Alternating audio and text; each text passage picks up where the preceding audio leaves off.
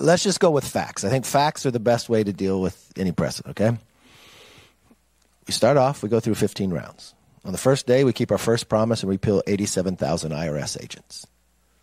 We get 146 Democrats to join with us and vote for the creation of the Select Committee on China. We no longer have proxy voting. Members are now showing up to work.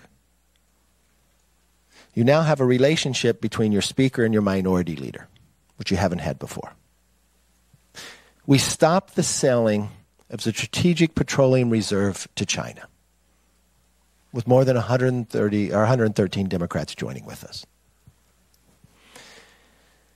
We repeal ESG. It would harm the economics. We talked about making our streets safe. Our first challenge was D.C. and the crime there. We move even though the president said he wouldn't. We said we'd get to the origins of COVID. The president just now signed, and unanimous out of the Senate and on the floor as well. We said we would bring a Parents' Bill of Rights. We've marked it up out of committee. We've had our first hearing with the China Select Committee that was at night, very bipartisan. Even the Washington Post wrote an editorial about it. We said energy would be our number one issue as well. The bill is marked up, going to be coming to the floor, going to be having the debate. We just came to an issue conference that you didn't see fighting.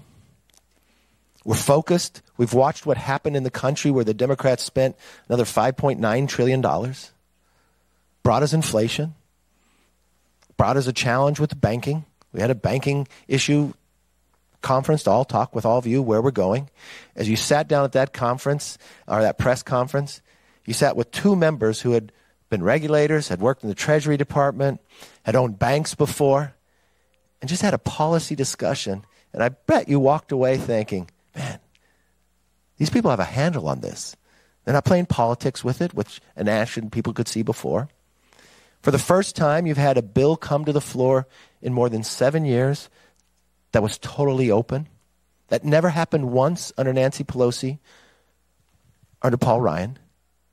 We only have a 5-seat majority, and we allowed anybody to bring it forth.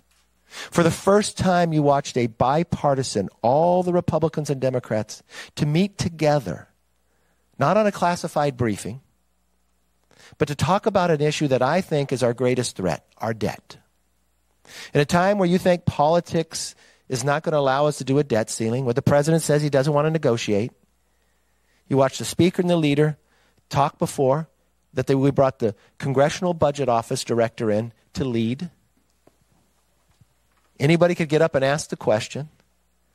So what's interesting to me is we have changed Congress on its head in less than 3 months. Now, the real question you really want to ask me, can I change the press room on its head to follow what Congress is doing? Now, my first question, your first answer to your question, yeah, I believe I can lead. I believe we're achieving that because we're leading together. I don't know if I can lead all of you, but I'm going to continue to meet with you. I'm going to continue to try, and we're going to make it happen eventually. I believe in you, okay? So you continue to be here. You continue to listen. And I thought this press conference started off better than all the others. So we started with a question on something we talked about. That hasn't happened in a whole Congress either. So I felt good about it.